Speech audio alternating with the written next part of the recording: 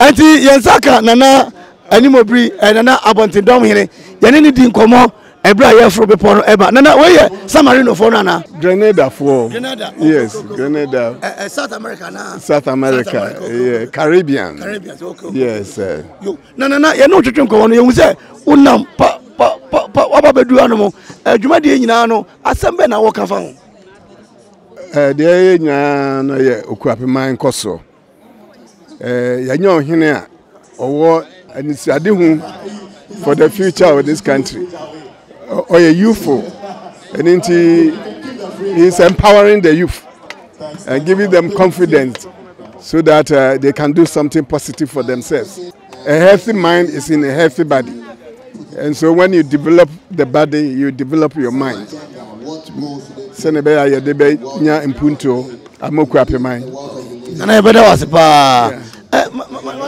Your name? Christina.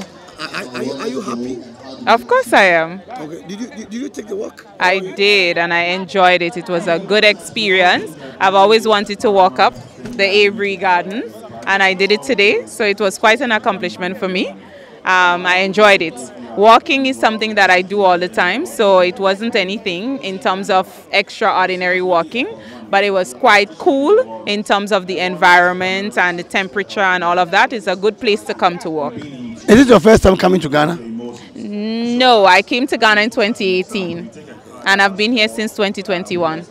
What would be your advice to the youth who took part in this very occasion? That they should continue with that exercise, and it should not just be something that they do every quarter, but something that they do as a lifestyle change. It's very important to take into effect that the food that we eat are not very good for us in terms of keeping our blood pressure down, in terms of our sugar levels. And while we are young, we may think that it's something that we should take for granted, but it's something that we should prepare for later days. Like I always tell people, I'm proud to say I'm 40. And it's because I continue to exercise, I continue to live my life the way I'm supposed to live, healthy. You have a lot of things that you can take advantage of, like your ginger, your turmeric, your cinnamon, all of those things. Try to avoid artificial things like, you know, things that you buy in bags and cups and all of those things, and try to grow your things naturally. Eat a lot more fruits and vegetables. The colored vegetables help you to stay away from cancer and all of those other diseases that will shorten your life. So that is my encouragement. As young people, continue to do this, do it more, do it as a fun activity, have fun doing it, and just live life. Thank you very much for talking to us. We appreciate your time and your effort. You're welcome. God bless you. Thank you.